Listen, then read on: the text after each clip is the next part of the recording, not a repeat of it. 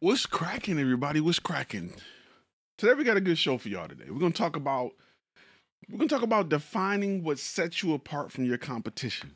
Now, normally we save these courses for the inside, for the FlashFilm Academy member side, but today we're gonna go a little public with it. We're gonna just whiff on one live so you can see some of the things we talk about on the inside when it comes to growing your business.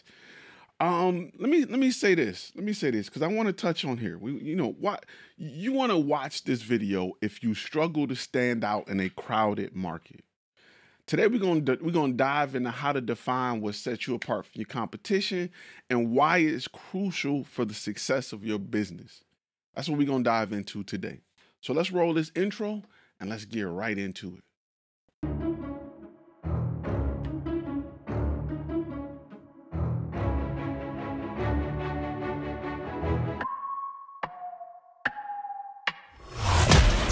You're listening to Content and Cash, a FlashFilm Academy podcast. If you want to learn how to take pretty pictures, this is not the place.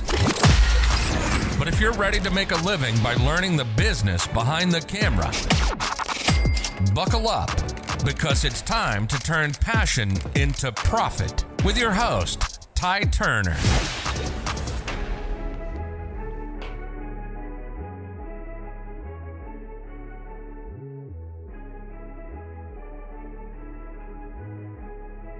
What's good? If this is your first time on this channel right here, you got to understand that this channel ain't about taking better pictures.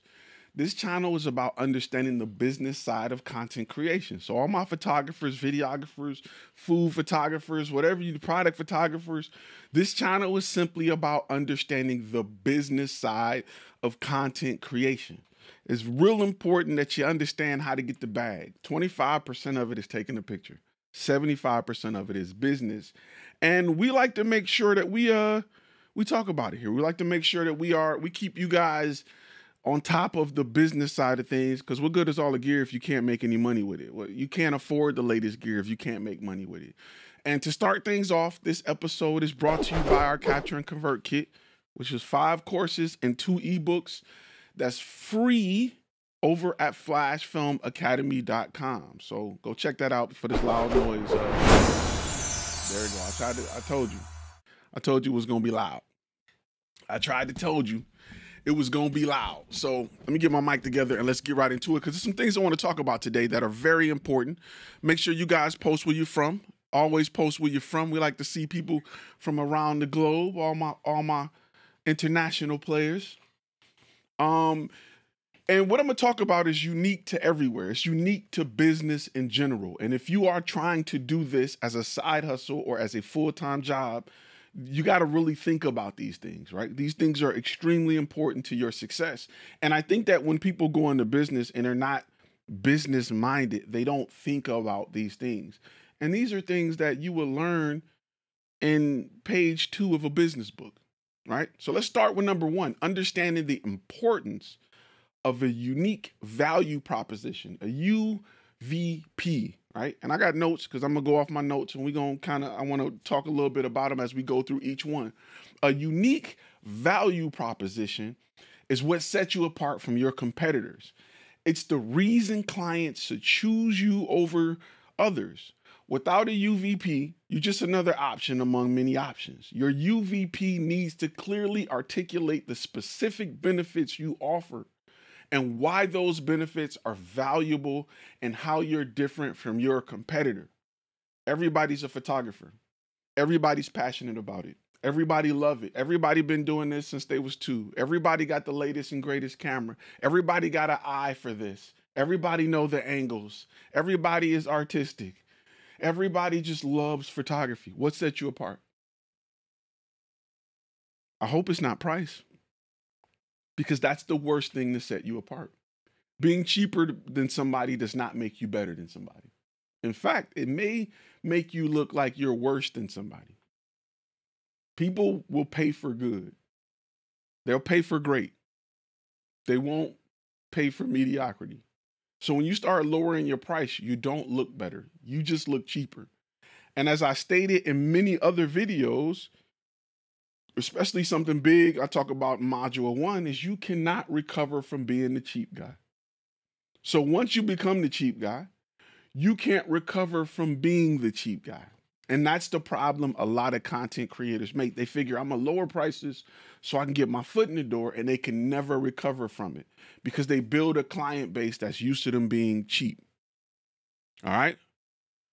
They build a client base that's used to them being cheap.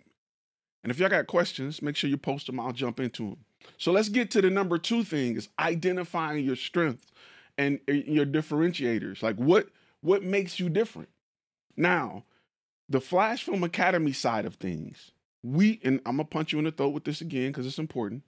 Because I think I need you to, when people ask me like, where can you go to get more information on this? I don't want you to think I'm just teasing you and I'm dipping, right? We preach a different approach, right? We believe in the niche approach. We believe in being the best at a specific niche, right? And the reason I tell you that is because it becomes one of your layers of differentiators.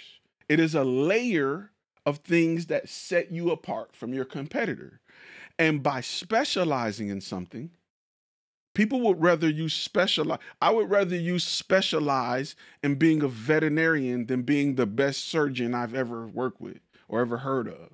Yeah, that don't mean you're used to saving dogs' lives. I need somebody that know a dog liver from a person, or human liver. Like, I want a specialist to do this.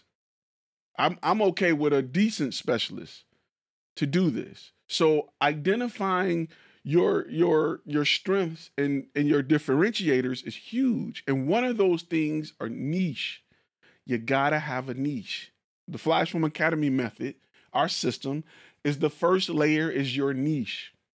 The second layer is being good at that niche, or offering unique things that's unique to that niche, right? Offering things that is unique to that niche. Because look, when you walk in somebody's business, they know when you know their industry.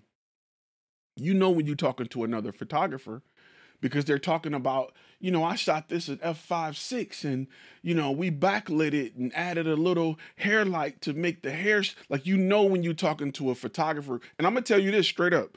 As a professionally trained photographer, I know when I'm talking to somebody who went to school for it compared to somebody who just picked up a camera. I know the difference immediately when I have these conversations.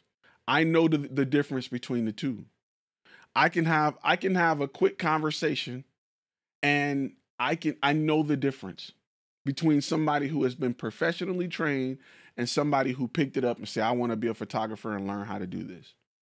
I know the difference. I can sniff it out in 5 or 6 sentences. I can look at how you hold your camera and determine if you were professionally trained or not. Believe it or not, I can determine how you hold your camera. So these are things that when you're working with somebody who have a specialty, people in that industry know. They've been doing it for years. So we want to identify what sets us up. We want to identify our strengths. And one of them should be niche. That's why I tell you guys to go in things, not what you love to shoot, but what do you know? Find a way to shoot what you love to shoot in an area you know. Because shooting it is the easy part. Talking about it is the hard part. Being intelligent and understanding the needs of that client based off their perspective is where a lot of people fail. That's the hard part. So having a niche helps you walk in the door to have a mutual understanding with that client that you know what you're talking about. Have you ever went to a car dealership and it was a car you researched and knew about and the person you working with didn't know the difference? They didn't know what it was. They don't know the difference between the V8 and the V6. Oh, it's just like the V8. The V6, you'll be good with the V6. It's just like the V8. Bruh, you don't know what the hell you're talking about. Give me somebody else. You don't know what you're talking about, bruh. Get me somebody else. Get out of here. So once we have, niche is important. I'm a triple down on it because you need to know it. Once we have determined that niche and we offer unique things within that niche, that is going to set you apart from your competitor. Now you're not competing with every John Smith Bob photography in the world. You're not competing with them guys. and you are in your own lane where there's very little competition that lives in the world that you live in. And let's talk about section 3, which is next. The next thing you would do is, if there is competition, let's research that competition. What are they offering? How do they present their services? Let's understand their strengths, their weaknesses, because it'll help us position ourselves more effectively. Let's identify the gaps in their offering that we can fill, and we can communicate these gaps to our clients. Hey, yeah, that's great. That's a great direction to go in, but they don't offer blank, blank, and blank. We fill those gaps because we specialize in working with your industry. We have experience working with your industry. I think that's very important. There was a question that came up, I want to say on the TikTok side of things, by Crystal Spotlight Productions. What are some ways you stay, wait, let me go back. She said, what are some ways you stay disciplined when you get depressing thoughts, or when you feel unmotivated? I check my bank account. Check my bank account for sure. Shout out to Tony, Scoop Alumni Gang. Facts. Scoop, definitely facts. Much love. What's up, Rock? Okay, yeah. What's up? That's my boy Rock. Yeah. Yeah, definitely. Scoop Alumni all day. We still doing it. We still rocking with it. Hit me up. Hit me up when you get some time. Hit me up. We definitely rocking with it on the Scoop side. Long story. We'll talk about it one day. My members know what that is. We'll talk about it though. So how do I stay motivated? Honestly, I'm just a self-motivator. I'm gonna be honest with you. Go ride down a nice neighborhood. I think if most people realize how much money is in content and how much they're missing, like if you hungry, if you're not able to buy the stuff you want, if you go ride down a nice neighborhood and you realize how much money is in content creation, it'll motivate you. I think a lot of people are they're just unaware of the amount of money that's in content creation. Let's just be real. They're just not aware of it. And because of that, they're not as motivated as they should be. They don't feel like them as a person, like they can make the money that's in content creation. And it's just a boatload of money that's available. And you know, if you're not okay, it's because you're missing the business side, especially in this economy. So that motivates me, right? That motivates me a lot. All right, so let's get to number 4. Let's think about crafting our unique value proposition statement, right? Because my value statement, if you're looking at Instagram, it just came off the screen. Be inspired, be creative, be profitable. Like every company need to have a value statement. If you have a company and you currently have a value statement, I'm gonna ask that you post it in the comments right now before I even move forward. If you have a value statement, I'm going to ask that you post your value statement in the comments. I want to read a few, if that's okay. And I'm gonna help you. I'm gonna help you with your value statement if you post one, because I'm getting ready to go into section 4 that talks about crafting a unique value proposition statement. I'm gonna give people just a little bit of 2 seconds to post it. In fact, I'm gonna read forward, but I still want y'all to post it. All right, I still want y'all to post your value proposition, your value statements. So crafting your unique value statement, right? Now it's time to craft your UVP statement. It should be a clear, concise, and compelling. It should be clear, concise, and compelling. Think about your clients. Think about what they care about most. Think about how to deliver those needs. Your UVP should reflect the care of what makes your business special and how it benefits your client, right? It should identify what they like. So let me give you an example of what mine is. For my company, right? It's increase engagement with content designed to get results. That is my value statement. That punches my clients in the throat. Don't go steal my stuff. It's not going to work for you. You ain't us. That is intriguing to my client because my client want to do just that. They want to increase engagement with content that's designed to get results. That is what That is my value statement compared to my competitors. My competitor is saying, hire some guys that's passionate about what we do. Hire guys that love filming. Hire guys that really, really want to they want to help you make money doing this. That is what my competitor's value statement is. Hire some guys that really want to shoot your content. My value statement punch you in the throat from the first 2 words to the last 2 words. Let me say it again. Increase engagement with content designed to get results. That's a lot. That's a 2-piece with a biscuit to the client. That if I'm choosing between somebody who really like what they do and this company that creates content designed to get results, and I am a business owner who live in a world full of results, who am I going to go with? Passion man who been passionate forever? Passionate picture man who just love taking pictures? They got pictures of them as a kid holding a Polaroid? Or am I going to go with the company that increases engagement first with content that's designed to get results? Who do I choose to spend my $20,000 budget with, $40,000 budget with? We got a few of them good ones coming in. Sam T, we will empower your cause by shining a spotlight on impactful stories for awareness, engagement, and change. All right, I like that. True 24 says, I run a content creation business for the hospitality industry. My value statement is turning followers into guests.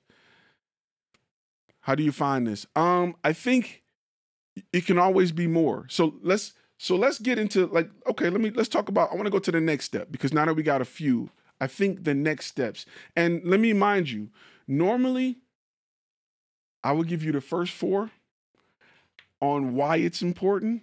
And the second 4, I would only give to FlashFilm Academy students. But today, to give you a glimpse, to show you what it's like being a FlashFilm Academy student, I'm going to give you all of it. I'm going to give you all of it today. I'm going to do that. Let me say this real quick before we move forward. Don't forget, we have let me see if I got it right here. We got our contract pack. All right. So a contract pack, it's the ultimate contract pack for photography, videography. It's real. Let me tell you what's dope about our contract pack. Unlike something that you can write with AI or something that you would get as a template that only covers, payment terms, ours are based off people in the industry. We poll people in the industry to learn about the issues that they come across, and we create contracts, like making sure wedding photographers eat, making sure there's power whenever you're doing real estate photography in new buildings. A lot of real world clauses we've included in our contract pack. So check it out over at FlashFilm Academy. All right, so let's get into number 4. Let me go back, because I want to get into, I want to start to help you guys tailor your message. And number 4 is tailoring your message, right? First, we need to understand who your ideal client is. That's something we talk about heavy in the inside, because none of this matters if you don't know who you're serving. None of this matters if you don't know who you're serving. And if you have not figured that out, we may be moving too fast. A lot of people just want to work with anybody that's giving money. And life and business don't work that way. If you work with anybody, you're only gonna get the cheap people, because only cheap people don't want the best. Either you want it done right or you want it done cheap. And people who want it done cheap don't care where it's coming from. People who want it done right want a specialist to do it. So when you service everybody, you got to be cheap. That's why when people go to your website and they don't know who you service everybody. That's why you're cheap. That's why you don't attract big clients. That's why you're not attracting the big boys, because you look like you service everybody. You look like the cheap guy. So you can't craft a statement for people who want it done cheap and people who want it done right. It don't work like that, because you're going to turn one off. Either one going to think you're too expensive, or the other going to think you're not capable of providing it at a level they want. So pick a side. Do you want to work a lot for a little, or do you want to have 2-3 jobs and be done for the month? The choice is yours. the amount of pressure it's going to be on you is going to be the same for both. In fact, it's probably less for people who pay more because they're like, here, you're a specialist. Let me get out your way. Here you go. Hey, let me get out your way. The guy who $100 means a lot to him, he's looking over your shoulder to make sure everything's right. He's going to bug the hell out of you. So the first thing we got to do, and we talk about this heavy here, and we talk about this in the membership. I'm going to keep punching you in the throat. We talk about it heavy is we need to understand who our target audience is. Even though we have a niche, your niche does not dictate who your target audience is. Your niche and your target audience are two different things. They're two different things. They need to align, but they're two different things. So once we understand who our target audience is, then we need to tailor our message for them. We need to speak their language. We need to address their pain points. We need to show how our services provide them with a solution. Now let's go back to mine, because mine talk to my target audience. My target audience is business owners who have events. And these people with these events, they want to get more people to these events, to these corporate events, to these seminars. So guess what? They want to increase engagement because they want to get the attention of people who may be interested in their events with content that's designed to get results. The result is more people to their event. My value statement speaks directly to my target audience within my niche. Does yours? Or do you not have one? So it's important that we build our business around where we want to go. And if you don't have a plan, you're not going to go nowhere. That's why you haven't went nowhere. That's why it's still in your mind. You think if I keep doing what I'm doing for the next 5 or 6 years, it'll take off. It won't. Your business can take off in 6 months if you do the right things. It's not going nowhere. So again, step 1 of part 2 is to tailor your message to your audience. Step 2 in part 2 is to utilize multiple channels. Use various channels to communicate your UVP, your website, social media, email marketing, even in-person networking events. Consistency is key. Make your UVP permanently displayed and easy to understand across all platforms. This is where branding come into play.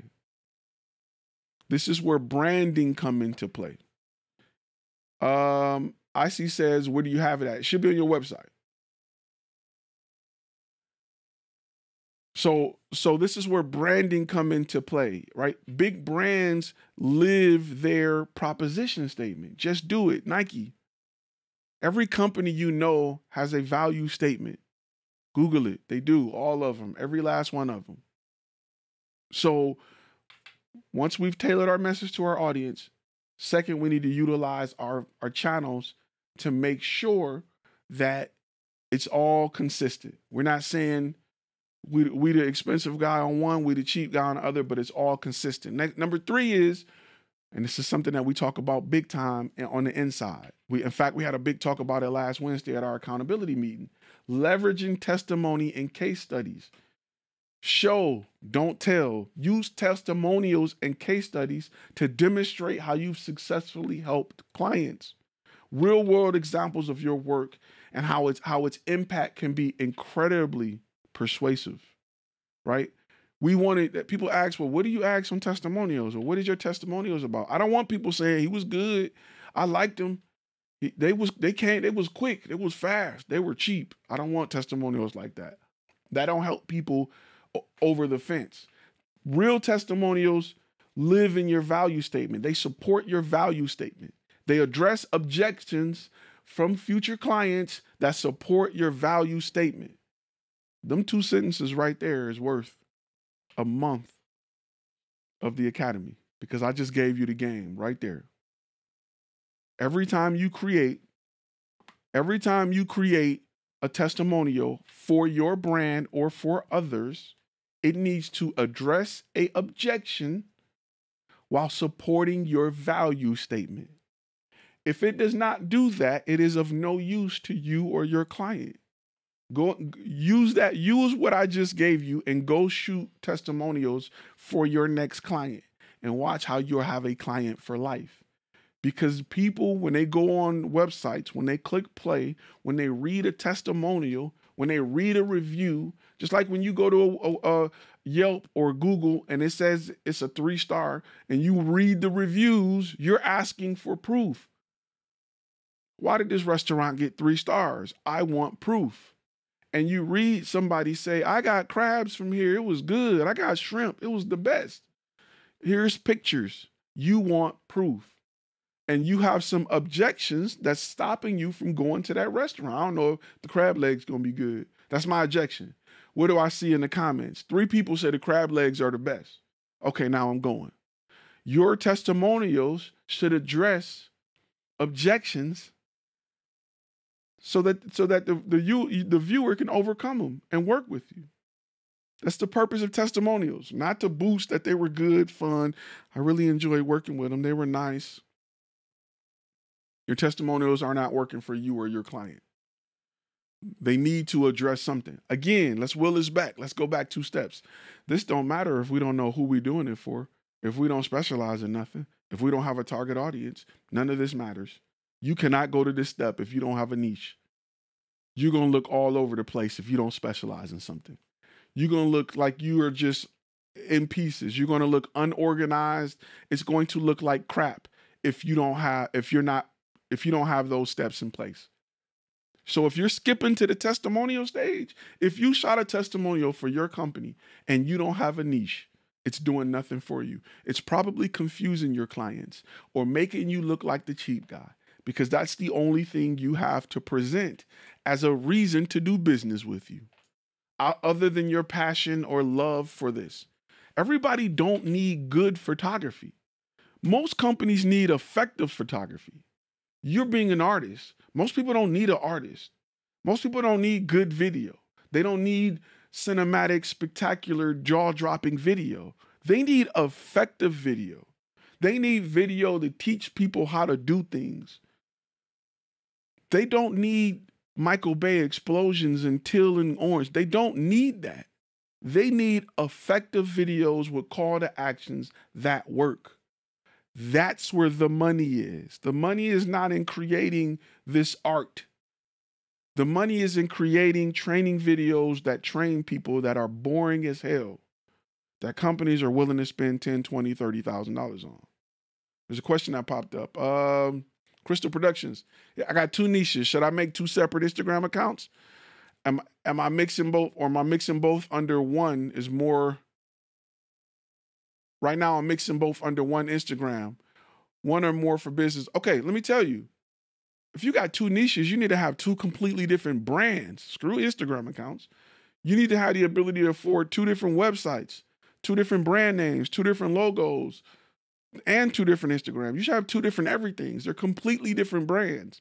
They go in completely different directions.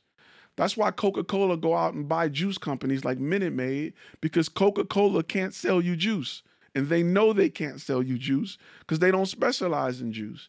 They specialize in bubbly soda. And you wouldn't believe that they sold juice if they presented juice in something with Coca-Cola on it. So what do? They go buy a brand that you trust for juice. That's how important it is to separate your brands. And no matter what GM put on the car, you're not going to spend top dollar for it if it has a Chevrolet logo on it. You will if it says Cadillac, because you trust Cadillac as being a more luxurious brand. You can't mix your brands together. And if you can't afford to do multiple brands, then don't. You're not going to make money by serving more people. You make more money, especially as a smaller company, by serving a smaller group very well. The idea of going after everybody is a myth. You will spread yourself thin, you won't be able to provide a high level of service, and you won't be in business long. Period. There you go. Now you know, and knowing's half the battle. Okay, let me get to the next one, because we just got off leveraging testimonials and case studies. Next, we need to engage. We need engaging content. We need storytelling. We need to create engaging content that tell a story and highlight our unique value. Whether it's a blog post, a video, social media updates, use storytelling to connect with our audience at an emotional level. So we need to use storytelling, which is our ability and what we do to show our client that our value statement is real, to live and die by our value statement. Not only that, this is something that you need to be presenting to your client, right? This is something that you need to sit in a meeting with and say, hey, client, saw your value statement. I didn't see much content to support it. I know you reached out to me for X, Y, and Z video, but do you guys have anything? Are you guys working on anything for this? Here's an upsell, ladies and gentlemen. Because a lot of y'all are afraid to get high on your own supply, and being a content creator is the best place to do so. No problem, Crystal Spotlight Productions. It's all good. I'm just looking at the questions that's popping up. Make sure I got everybody. So, you know, you got to make sure that you got everything in order. You can't, if you're jumping to step 6, you're not going to have success. You're going to wonder why you don't have success. It's because you're getting advice from 10 different places and you're just piling it on and you don't know it needs to go in order. I can give you the ingredients to make a cake. If you don't know how to mix them in order, it don't matter, right? Some of you guys feel like that with business. Y'all adding sugar after the cake has been baked. It don't work like that. Some of y'all cracking eggs on a cake that's in the oven already. You can't do that. And I feel like YouTube is really good at giving people all the ingredients, but very few places put those ingredients in order so that you can have success. I always say, you can find out what's in a cake online. You're gonna have to pay to learn how to bake the cake. It is what it is. Like if you're not willing to invest in that, you're not trying to make a cake. Sorry, not sorry. I think that having this information again is great, but understanding what order to place it in is more important. So it is what it is. Okay, let's get to number 5 on the second part, because we talked about engaging content and storytelling. Last but not least, we need continuous improvement and feedback. Here in module 1, right, we talk about beta clients. The FlashFilm Academy system tells you to get a beta client because there's a lot of things you need help on that I can't help you with, that somebody in your audience, your ideal client, needs to help you with. And you need to develop a relationship with one so that you can run things by them to see if you're moving in the right direction, because only they can determine what's the right direction. Their opinion matters. So last but not least, I'm going to say seek continuous feedback and be open to improving your UVP. The market and clients are always evolving. So so should our value proposition. We regularly review and refine our message to be relevant and effective. As you notice over the years, a lot of companies' value propositions change. Look at the Army. It used to be, be Army strong, and you know what I'm saying? Like every company's had multiple models.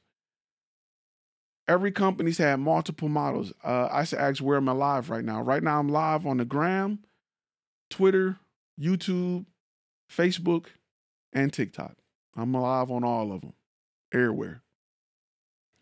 So again, we need a continuous improvement. We need continuous improvement. So let me run over all of them again. I'm gonna take it from the top again, because it's those that's late, that's just getting in, that really need to understand. Today we're talking about how to set yourself apart. We're talking about our unique value proposition. We're talking about a statement, really something to live by, to help show why our company is different, What sets us apart in a crowded market? A lot of you guys are getting started in photography, videography. You're in the bottom. You're in a very saturated market of people who are trying to get money doing this. So you need to learn how to set yourself apart, right? General Papa says, hey, I'm in Ghana, and most clients don't even know they have problems. The more you explain to them, they feel like you're talking too much. What do I do in this solution? I like this question. I like this question. Let's talk for a minute. Let's pause. Let's talk for a minute. These are the questions I like. These are the questions that come up in FlashFilm Academy. Oh man, this is where I turn water to wine. So let me put this on real quick. Okay, let me bring that question up one more time. So the question talks about, let me tell you, there are some fundamental issues with that question, right? Because the issue isn't, so you think the issue is clients don't know they have a problem. You think that you're having a hard time approaching people about the idea of video or photo for their business. What if I told you you are the problem? Let me tell you why. When was the last time a plumber walked up to you and asked you, did you need something fixed? When was the last time a chef walked up to you and offered you food? Business don't work like that. Stop chasing clients. Build a brand that is where they look when they have emergencies. You can't convince somebody that's perfectly fine that they need to come to a doctor for a checkup. You can convince somebody that's sick. Where are the people who are sick looking for doctors? That's where I need to be. I'm not in the business of convincing people who think that their business is fine without content that they need content. You're chasing the wrong people. I guarantee you there is a large number of people in your area who realize content will help their business. And guess what? They can't find you because you don't exist there. They can't find you because you are not there. Not only are you not there, even if somebody gave them your website, your presentation, your brand, or everything you offer says nothing about solving their problem. It says nothing about you are not a problem solver. You are trying to sell me something. Your business, and this is what we build the whole thing around, your business needs to be built around the idea of solving a problem. You need to determine what that problem is and who have that problem so that you can then find out where they look for that problem. It's very simple. If I got a fire, who I'm calling? If somebody breaking in my house, who am I calling? You know the answer. You said fireman. You said police. If a pipe break in my house, who am I calling? A plumber. If my arm is hanging off because it's hurting, where am I going? There are places people go for problems. Have you presented your brand to solve a problem? And if not, you're hoping that you can convince somebody. You know how hard it is to convince somebody that one, they have a problem. Two, they should act right now on that problem. And three, they should spend a lot of money to fix that problem. It is virtually impossible. Very few companies in the history of man have had the ability to do that. Companies, especially services, solve problems. The issue is not that the people around you don't know they need what you got. It's that you're not in a position to go after the people who are desperately looking for what you have to offer. One, because you don't know to look there, and that's fine. That's what we're here to teach you.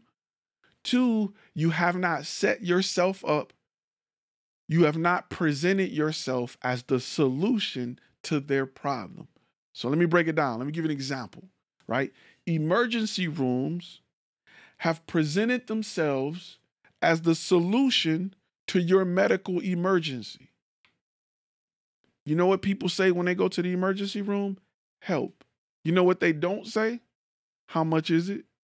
This is my budget. This is the cost. Nobody in the emergency room is checking prices. They don't care. They need it done right. There is a group of people who are looking for what you have to offer if you solve a problem that don't care what it costs. They want it done right. A lot of content creators don't solve a problem. They create art. They create content. They shoot video. They edit. They make stuff pretty. They light. They got steady cams and jibs, and they shoot in 4K. They shoot in 6K. They don't solve a problem for anybody. They just create content. And until you position your brand to specialize in solving problems for a specific target audience and be where they look, you're not going to have success. You're going to get these lucky one-offs, people who just want some work. They don't care who do it because they don't have the money to go after a specialist. They just want somebody cheap, and you're going to get lucky and get a few of those and wonder why you can't get consistent work and grow your business, why you can't charge what you should be charging. The audience that you're going after will never help you sustain your business. You're not going after the right audience. You're doing it wrong. And I think a lot of people who decide to do this and go into business take that route because that's the route they know. This is why education is so important. This is why education is so important. These are the type of, like, changing the way you think about this is why I tell people to invest in education. Because you're facing a problem that only exists due to lack of education in that industry. And don't take it as it's not a negative thing. It's just sometimes we don't know what we don't know, and that's cool. But that you're living in a box. You're confined to a box that I don't want to say you have created, but that box only exists because of lack of knowledge. By gaining more knowledge, you can easily get out of that box, right? Because we can find out who are we solving problems for. All right, we're solving problems for, and I'm just going to hypothetically just give you whatever. We're solving problems for fish markets, right? We work with markets that sell seafood. Our ideal client is the market owner. Well, where will they look? What problems will they have? Okay, and where will they look to solve those problems? Maybe they have a problem of not getting enough people to buy fish, or they have a problem of recruiting. They're not bringing in enough people to get the fish off the boat to get it on the display fresh enough. Okay, well, let's talk to some of them to find out where they look to solve this problem. They're going to tell you where you need to be. Those are things we go over on the other side. Listen, you can listen to all the gurus you want to tell you where you should look for business and blah, blah, blah. They don't know. They're not your ideal client. I'm not here to tell you what to think. I'm here to teach you how to think. And if you know how to think about it, if you know who to talk to and what direction you should be going in, I can help you always for the rest of your life understand how to discover that information. That is more valuable than me telling you where the spot you need to stand. Me teaching you how to discover this information every single time is more valuable than me telling you go here right now and stand there and wait. So when it comes to being a content creator, if you don't understand the importance of your ability to solve a problem, you're going to face those issues. You're going to face those issues. But those issues are easy day one issues to overcome. Question similar. He told me more effective. Okay, yeah. I think was another question popped up. Let me make sure. Okay, tag along says I'm filming music videos and corporate commercials. Hard to choose between the two. For who? No, it ain't. Music videos don't pay no money because there's no return on investment with music video. If it's hard to choose between the two, then you're doing something wrong on the corporate commercial side. Because I've never had a music video pay anything close to the worst half-ass one-man crew corporate commercial. It's not even close. Companies expect a return on investment. They're looking at this content expecting a return. They don't mind spending what it takes. They have a budget for it. Music videos are usually paid for by the artist. They're hoping to get something out of it. Unless you have a deal with, the studio, unless you have a deal with the record label who looking to get a return off the investment, the artists don't. The artists don't. And let me be honest with you. The corporate commercial is gonna be two headshots and a panning movement.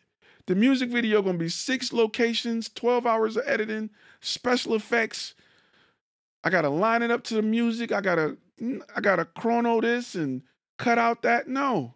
Corporate video is gonna be 2 headshots and a panning shot of the lobby and a picture of the outside fading to black with a cheesy logo. It's gonna be $10,000. I'm taking corporate every day. It's not even close. So it shouldn't be.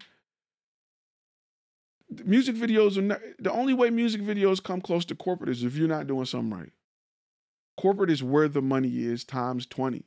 It's the easiest, biggest check you'll ever make in content creation. That will be more consistent than everything. And that corporate check, they're going to hire you twice a month to do it for the rest of the time.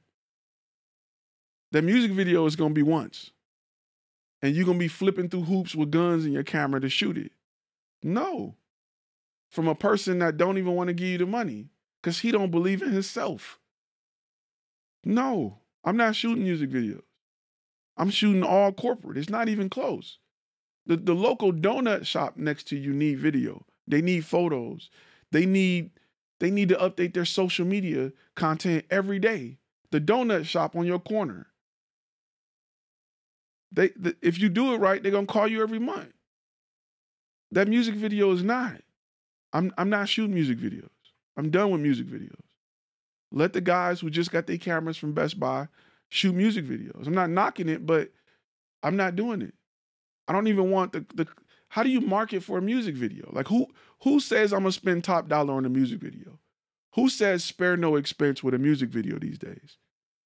Are there people who do it? Yeah. But is it the majority? No. Is it enough to live on? No. If every now and then, somebody roll up on me and say, yo, we got a few grand, cuz, can you shoot our video, family member? Okay, yeah. But would I make a living off of it? Would I build my brand around it? Hell no. Why? When I can go shoot talking head videos for companies you never heard of that rent rugs to businesses around you and do $10,000 a month. Why, when I can do training videos on how to properly wash your hands for restaurants? I've shot these videos. Literally have charged thousands of dollars to shoot a video on how to wash your hands. Literally. So, there's no way I'm not shooting music videos. There's no way. It's not happening, fam. Anyway, that's why we got it. It's all about the education. These are the things we talk about over at FlashFilm Academy. If you're not a member and you're having these issues, I'm a highly encourage that you be a member. It's less than $1 a day. These are the things that I run into when it comes to content creators who struggle with understanding, how things work in business. I want to change how you think about it because you need to solve a problem. You need to know whose problem you're solving. You need to know what they like, where they look. if you saw, let's make it really simple. If you're solving a problem for somebody over 40 compared to solving a problem for somebody under 20, what social media platform do you think is best? If they over 40, should I be marketing on Instagram or Snapchat? Should I be marketing on TikTok? Or should I be on Facebook? Should I be on Google? If they're under 40, do you think I'll have a better chance, or don't you think I'll have a better chance reaching them on TikTok, Snapchat, Instagram? Like that alone helps you spend so much less money on where to market. Like that alone. Let alone other things that they like. So you got to understand who your target audience is and where they are. You know what helped increase sales when I was working with dentists, and this is something I talk about a lot. You know what helped increase sales? Making my font bigger on my website. Because I was told by dentists who were at the time older that we can't read your small font. I thought it was perfectly fine. But my audience is 55-year-olds. Increasing the font and increase sales by 12%. Because that's what my target audience is. That's what they like. I understand I serve my target audience. So these are things that we need to be mindful of. Ray Bizzer says, I think that's how I pronounce your name. Bizarra, I may have pronounced it wrong. How do you know how much to charge to quote a job? That's a great question. That's a loaded question. That's an inside question. There's a lot of things that go into play. My prices are my price. I don't ask for a budget. The same way Walmart know what to charge you for their groceries. It's a loaded question. We go over it in detail here. And I'm going to tell you the reason why I want to push you in that direction is because there are 10 other things we need in place before we get to pricing. Right? There's 10 other things we need to ask. The price for what somebody may charge in California is different than the price of what somebody may charge in New York. How I come to that price is different based off the industry that I'm in, the niche that I'm in, and who I serve. All these people, let me tell you this. All these people on YouTube that's having you look at the price of your gear to determine your price are idiots. All these people that saying, I paid this for my camera, I paid this for that lens, I should be charging you this amount. That's the dumbest thing I've ever heard. It sounds great on YouTube, but it's very dumb. Let me tell you why. Do you care how much the ice cream machine costs at McDonald's? Do it play a part in the cost of your milkshake? Would you care if they spent more for that ice cream machine? Would you care if they had a $10,000 ice cream machine over a $20,000 ice cream machine? Would you care? Are you willing to spend more for your milkshake because they spent more for their machine? You don't care. What makes you think your client care how much you spent for your camera? They don't. They don't care. You look like a bitter, mad artist who not making money when you start blurting out how much you spent for your equipment. Whoop-de-doo. You had to. You can't be in business without equipment. Stop looking at your equipment as a way to justify your price. There is no value for your client in the equipment that you have. I know a lot of people who have great equipment that can't use it. There are other ways you need to show value to your client based off what problems you solve. The value is always around your ability to solve problems, never around the tools you use to solve problems, right? When you go buy a car and you want your seats to be warm when you get in that cold car, you don't care about the name of the coils they use to warm your butt. You don't care about the feature. You care about the benefit. The benefit to me is I have a warm butt when I get in my car in the cold. I don't care how they had to make it happen.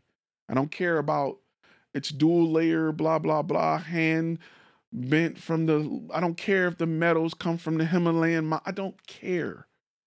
I care that my seat is warm when my car is cold. Don't go to your clients talking about, we use the best metal possible to warm your butt. They don't care.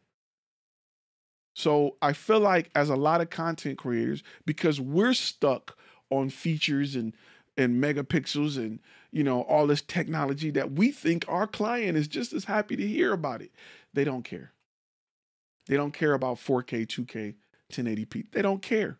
Unless you run into somebody that's like an agency that's looking to shoot it for a specific purpose, like a commercial or a movie, and they want to match cameras and yada, yada, yada. Those guys care.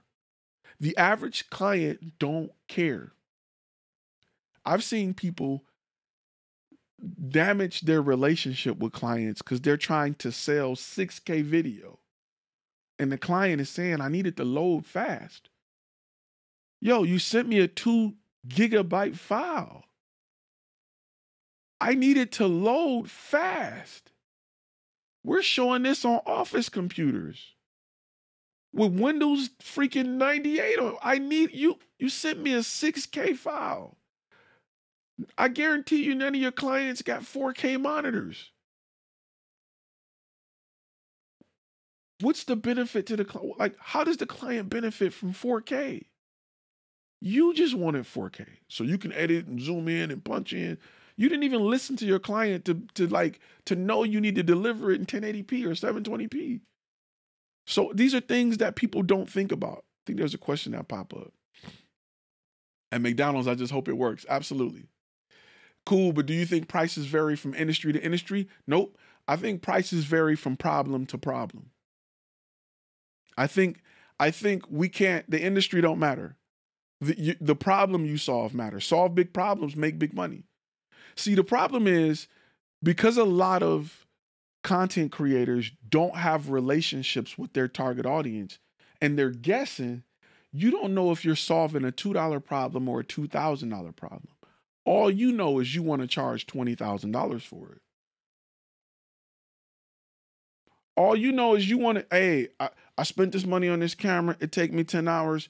I'm trying to get $10,000 for shooting a video to bring you more clients. Never have you ever asked that client, that business owner, is that a problem he have? And what does it cost to him? Like, what do he care about bringing in more clients? And is he losing $50,000 in business per month not to address this? Because then it's a $10,000 problem. Have you ever asked the client that? Because if he's losing $2 worth of business and you got a $20,000 video, he don't care. But if you don't specialize in something, if you don't have a niche, if you don't live within the industry, you won't understand the problems your target audience consistently run into. So you won't provide solutions to address those consistent problems. This is the part in the comments where you type bars. Because you out here fishing in the wrong place with the wrong bait, with the wrong hook, with the wrong rod, with the wrong weights, the wrong line, hoping to catch something. Business is not something you hope on. It's strategic. It takes planning. You build it. You design it for success. Hope and business don't go together. If you hoping your business do better next year, it's not going to do better because you have not designed it for success. Because you have not learned what it takes to build it in the right direction. That is why you are where you are.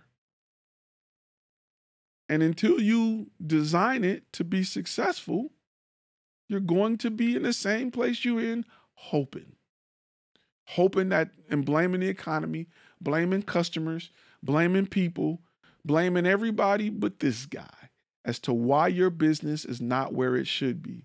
Because you rather get Netflix and get Jordans and spend $200 on eating McDonald's out or eating out this month than to do what it takes to strengthen this.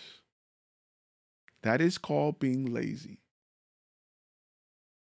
That is the definition of being lazy. A lot of people they blame other stuff. We live in a world where all of the information you need to change your life is available to you. It's not like it was 50 years ago where you had to have access to a library, to a special collection of books. Everything you need to change your life is available to you. You just choose to use your gadgets and your machines for entertainment purposes. That's a choice you make. It is what it is. Anyway, let me go over these items again before I close out, because we just gotta, it is what it is, right?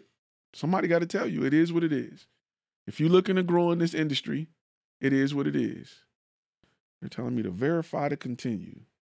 And it's just, it is what it is.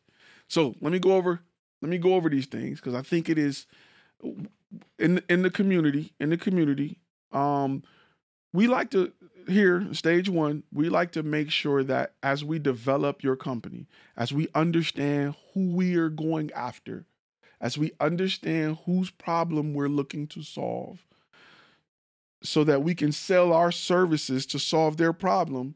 One of the biggest things we talk about in this foundational course is we talk about making sure that we understand our value proposition, what sets us apart, what makes us different. Why would you hire us? Why do you care about what we got to offer?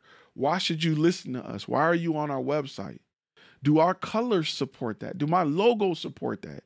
Is my wording, is my copy written in a style to support my values proposition? All of that matter. Is I can't say I'm high class, we offer high level of support, and then I show up in a t-shirt. Is every part of my brand supporting my unique value proposition? And I want you to pay attention to this, because as you start to look at other businesses, you will notice that everything about their brand aligns with their value proposition. Everything, the uniforms, the way their signs, their fonts, their music, everything aligns with their value proposition. It's just you haven't been aware of it, but now you are. So up first, we need to understand the importance of a unique value proposition. Next, we need to identify the strengths and differentiators of our brand, what sets us apart. And we went into detail on what you got to do to get there. Next, we need to research the competition. We need to understand what their weaknesses are. After that, we need to craft a unique value proposition statement. We need to live by that statement. Then we need to tailor our statement to our audience. What works for one won't work for other, right? What works for one won't work for other. You got to understand who you're talking to before you make the statement, right? Then we need to utilize multiple channels to get that statement out there and make sure it's consistent across everything. Then we need to leverage testimonials, case studies, and things like that to support our statement. We need to give proof that we're about this life. We can't just say thug life. We need to give proof we're about this life. Then we need to create engaging content and tell stories to support why we about this life, to go with our case studies and our testimonials. Last but not least, we need to continue to improve our statement, our value proposition in our statement. We need to listen for feedback. We need to make sure this statement evolves with the times. We need to make sure we do that. Question popped in. He said, I'm the one in here on TikTok. He said, do you tell us how to get clients? I'm dead broke right now with $10K worth of equipment. Absolutely. That's all we talk about is how to get clients. Absolutely. Module 1 is all about getting you clients.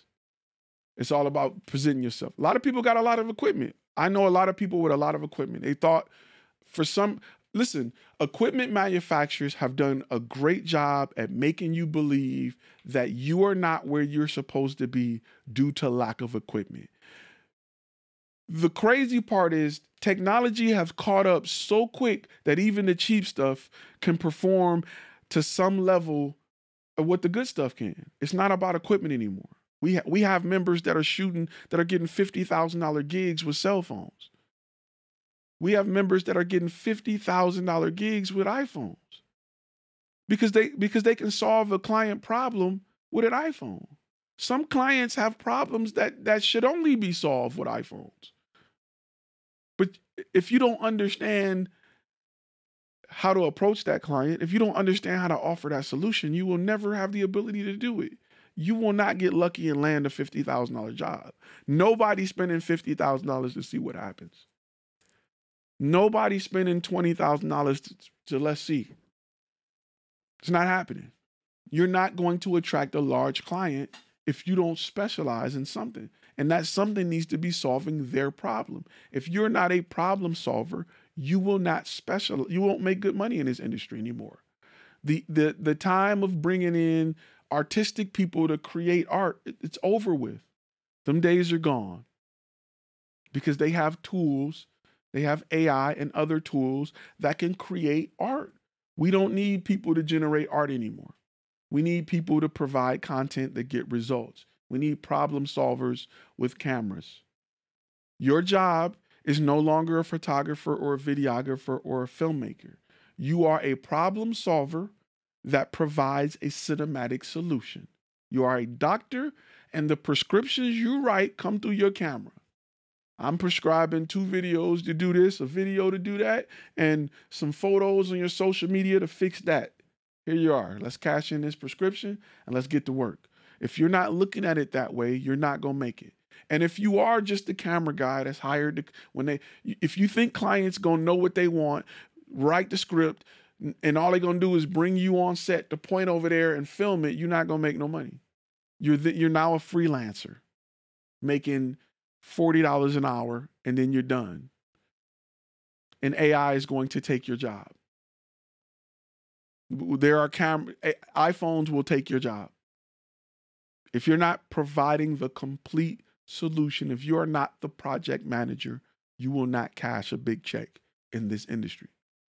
If you're not solving the problem, you will not cash a big check in this industry.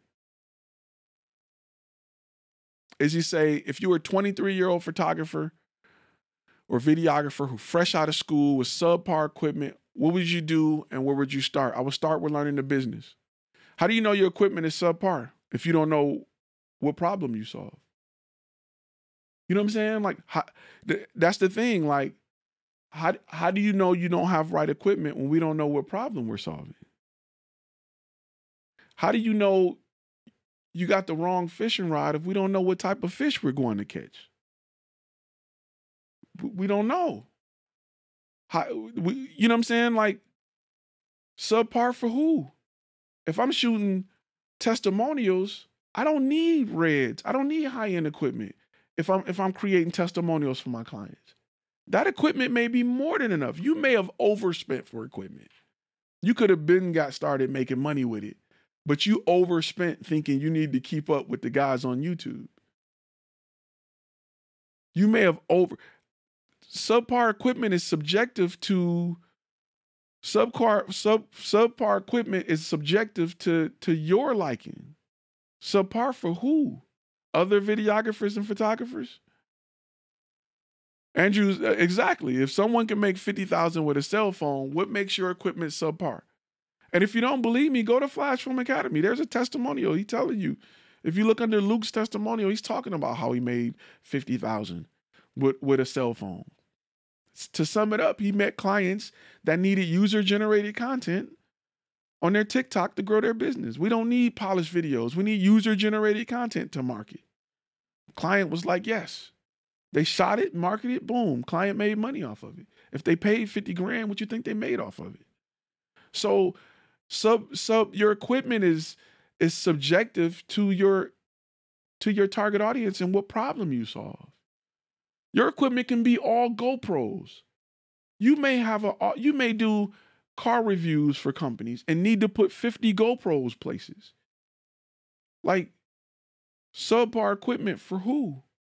We don't even know who we service. We got to know who we service first.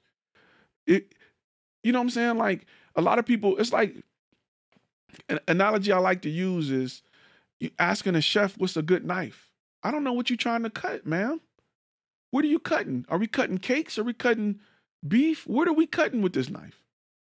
I can't tell you what's a great skillet to use because I don't know what you're cooking. You cooking rice? You cooking meat?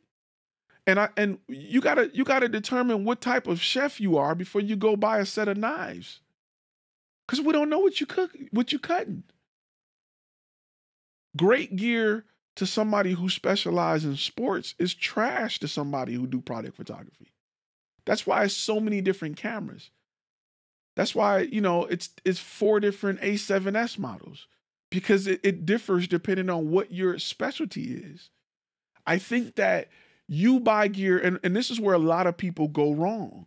You buy gear based off what you like because you have not built a brand to understand who your target audience is so that you can buy gear based off what your target audience need. You don't buy gear with the idea of the benefit to the client. That's why your gear doesn't pay for itself. That's why your gear have not been a profitable purchase for you because you don't have a target audience and you don't have benefits that you should look at your camera and say, okay, in-body stabilization, the benefit to my client is now I can do more moving shots in their lobby to get better panning shots of their facilities. What's the benefit to your client? If you can't justify that with the purchase of your gear, you're making an emotional decision. It's not going to help your business. Most people buy new cameras and ain't even learn the old camera they had. So I think that the first thing we do is we change how you think about things so that you make better decisions. Because a lot of people don't make better decisions. They don't make good decisions. They make decisions based off what they want. And it's because they've watched too many YouTube videos that told you that when we pixel peep and we zoom in to 8,000%, this is sharper than that. So you need it. And you go out here thinking like, damn, you're right. Man, I need 8K. 4K ain't enough. For who? For you? You don't got an 8K screen in your house. You editing footage, you don't even know what it really looked like. I don't know a lot of people with 4K monitors yet. And most of the TVs you have ain't even true 4K. Half of y'all shot footage and you don't even really know what it looked like. The screens on the camera aren't high quality enough to show you how great the image is. You don't have a screen in your house that produced the level of quality in 10-bit that your file produces, yet you still want it. You're overspending for features your client will never appreciate, hoping to get a return on that investment. That's not a smart business move. That's just really good marketing from that camera company. Your client don't know the difference. And if your client don't know if I can't charge them for the difference, it's pointless for me to spend money to get it. We got to change how you think about it. We got to change how you think about it. So, let me see. Business has been slow for me and nearly half of my competitors have left the marketing platform I pay to book clients. Any advice? Yep. A lot of advice. It's never saturated. It's just that I want you to always think of this. It's never saturated. I'm just not as good as I think I am. It's never saturated. And if it is saturated, that's great. That tells me the market is here. I just need to take more of your market. It's easy to do in photography and videography because don't nobody want to learn the business. Everybody want to be artists. So the moment I put a few systems and processes in place, the moment I look like a brand and not John Smith Photography, I start stealing your market share. I've been doing it for years. Anybody that compete with my brand that's John Smith Photography is done when they come up against my brand. They cannot compete because companies buy from companies. They don't buy from people. Businesses buy from businesses. They don't buy from people. And if you're John Smith Photography, if you're John Smith Media Company, you're a person. I will always have you beat because I am a brand. The same way you don't trust John Smith Cable Company knocking on your door saying, I can give you cable. Just you? You and who? You as a person subconsciously feel more comfortable buying a car from a dealership, even though you can save $20,000 buying it from a person on the street. You just feel more comfortable that way. You feel more comfortable buying a TV from a big brand store than you do from somebody on the street. I get a return policy. I get whatever they've put in place.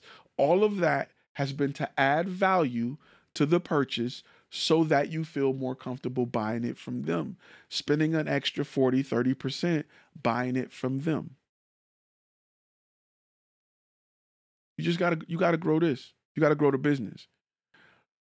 Andrew made a good analogy. Market saturated means everybody entry-level photographer, but not too many take it to the next level and can demand more. Absolutely. The bottom is saturated. The bottom is saturated. The bottom of portrait photography moms or people who want to just make a little money on the side. I'm just going to take a little few engagement shots and do a little that. Yeah, it's super saturated with people who don't understand business, people who doing 50-hour shoot sessions.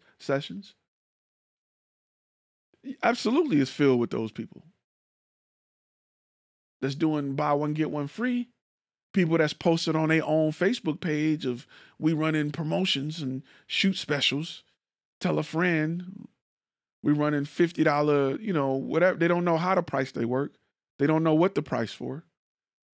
The people that's still selling prints in 2024, yeah, it's saturated full of them people. They don't know what to do. They think that they're not good enough to make money. They have never taken the time to consider the business aspect of photography or videography. It's not a business to them. It's a hobby. It is saturated with hobbyists. You're absolutely correct. The business side is not saturated. It's a blue ocean. It's wide open. It's so much money that I can teach people how to make money on that side of the business and still don't run into bumping into y'all. It's that much money. I still don't run into bumping into people that I teach how to make money using the same methods I teach you. Facts all day. It's that much money. Because businesses need content every day. They're not slowing down. Your friend may need you for a party once or twice a year. Businesses need content every day. Every business for every platform all the time. And they need more and more every year. Because traffic is shifting from TV to social media. And guess what? They're going to need more content. You are starting to not look in magazines to learn whether or not you should buy something. You're going to YouTube videos to learn whether or not you should buy something. You're looking at reviews to learn whether or not you should buy something. You're looking on social media to validate purchases, right? We talk about the buying stage all the time. Number one, after you recognize you have a problem, that number two place is shifting from TV to social media. Businesses who are smart invest in being in number two and number three and number four. And when they get done, when you do number five, they're asking that you post testimonials and things so their number six will help those who are in number two. It's business, people. It's very simple. You just got to learn it. You just got to understand how it works. It's just how it works. Paul asks, am I the face of FlashFilm Academy? Temporarily, a little bit. So I think that once you start to think about business differently, you'll have different levels of success. We got to think about this thing differently. We gotta understand that we don't know what we don't know. And hoping that it changes is not the answer. Hoping that one day we get a client or somebody call, it's not the answer. It's not the answer. Going up to people, begging them or trying to help them realize how content will help them is not the answer. They cannot be saved. There is a group of people who are begging for their problems to be solved, and you are nowhere to be found. They are begging for you to solve their problems. You are nowhere to be found, and you have not demonstrated your ability to solve that problem. Sometimes you have not demonstrated your ability to solve that problem at a level that that client wants. You have not communicated or shown that client that you are the best at solving that problem. That's why when you go to plastic surgeon websites, you see before and afters. Plenty of them. They don't just show you one breast augmentation, they show you 200 of them. Not only can he solve problems, but this plastic surgeon is consistent at solving these problems. In fact, here are 200 different people who had problems similar to the one you have that came to us, and this is how they left. We do nothing but solving problems. But you know what you don't see? You don't see plastic surgeons talking to women who don't have big breasts and talking them into getting bigger breasts. You don't see plastic surgeons saying, hey, you would be nice if you were a D cup. That is offensive. It's not a good look, fam. Every time you content creators are running up on people who don't want video or photo in their business, trying to convince them that they need it or it will help them, you sound like a plastic surgeon trying to convince a lady that she need to go up a few cup sizes in a bar. You sound weird. You're annoying. Get out of here. I ain't thinking about what you're talking about. Get out of here. You are the weird guy peddling your little camera sales, and we don't want to hear it. Plastic surgeons don't come into your house telling you to upgrade your body. But for those who are ready, they are exactly where they look. And if you don't know the answer to where your people look, it's probably because you don't know who your people are.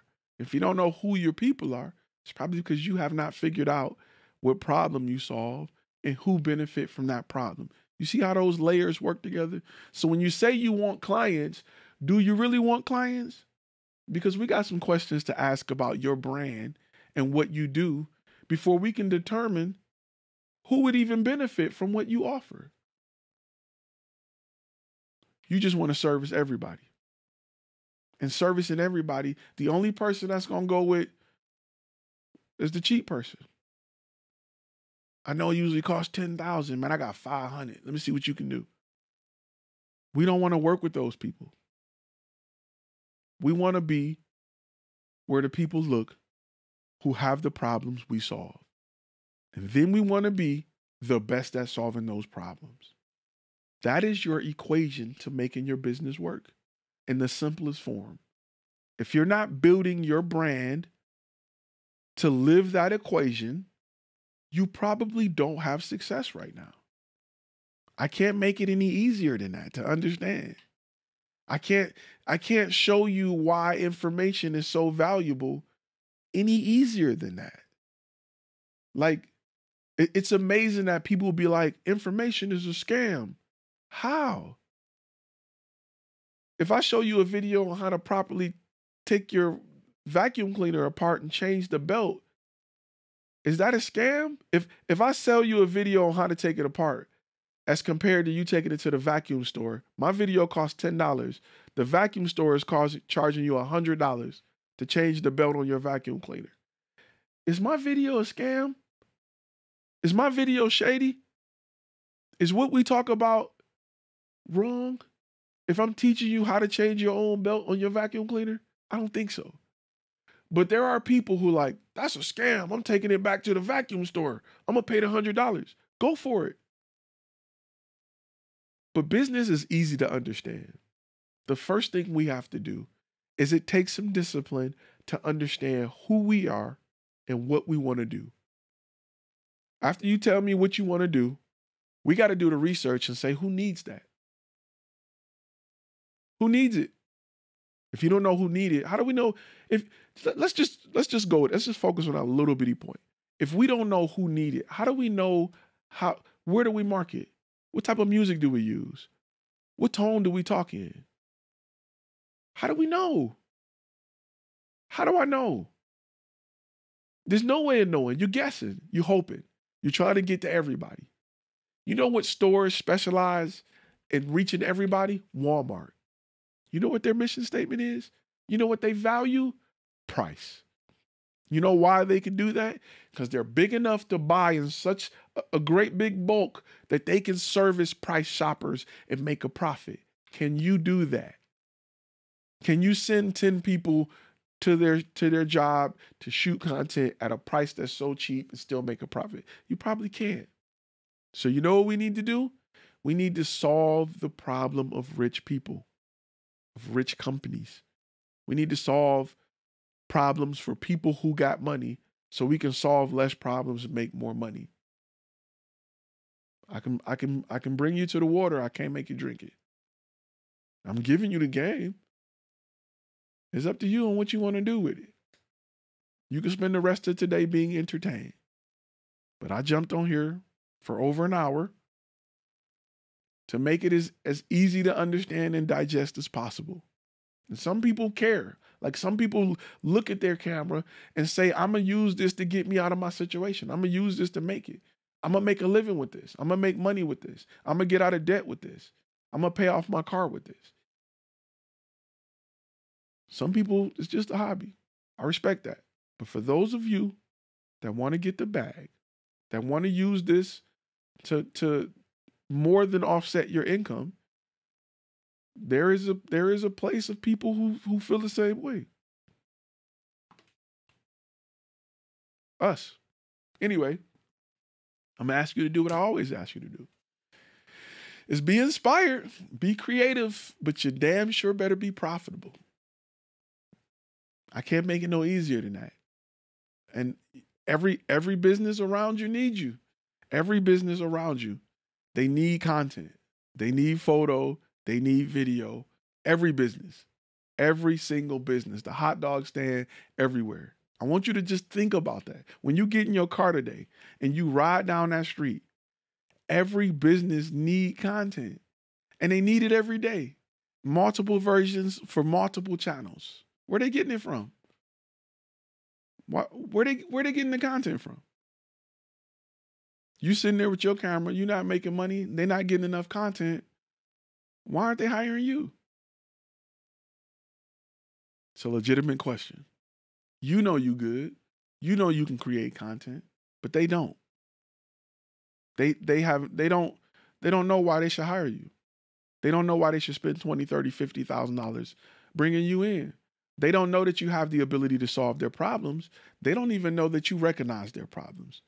They don't even know that you exist to recognize their problems. We need to change that. When you're ready to change it, you come on see us over at FlashFilm Academy, because that's all we do.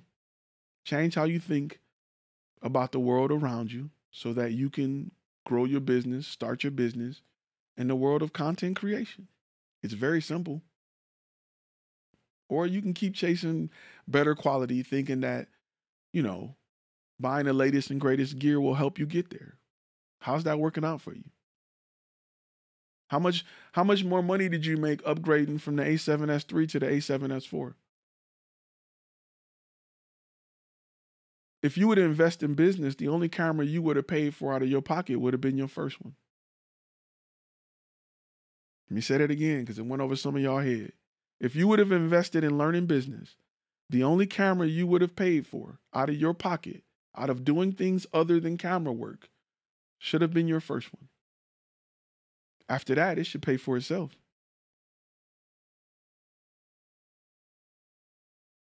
I can't make it no easier than that. With that being said, I will see y'all next week. All my members, I will see y'all tomorrow on our accountability meeting. Every week we have it. You ain't going to just take content over here. You ain't going to just take courses. We're going to hold your ass accountable. Because in FlashFilm Academy, we create winners. We can't have you out here saying, I did it and nothing happened. If you digest this content and you get nothing from it, it's because you didn't implement it. You didn't act on it. Because every week, more and more people come back to our accountability meetings and they have wins. If you're not being successful, it's due to lack of discipline or implementation. So, all my members, I will see you tomorrow so we can chop it up and we can kind of really talk about, the industry this week, what has changed, talk about some AI and things we can do to continue to improve and get better and dominate the industry above this thick layer of beginners that are saturating the beginning stage. So I will see y'all tomorrow with that. All my members. Everybody else, I'll see you next week. If you're listening on the podcast, please make sure you rate it. If you're watching it, hit the thumbs up, hit the like button, hit the subscribe button. And rest of y'all, I'll see y'all later. You've been listening to Content and Cash, a FlashFilm Academy podcast. Make sure to subscribe to the YouTube channel and go to our webpage at www.flashfilmacademy.com.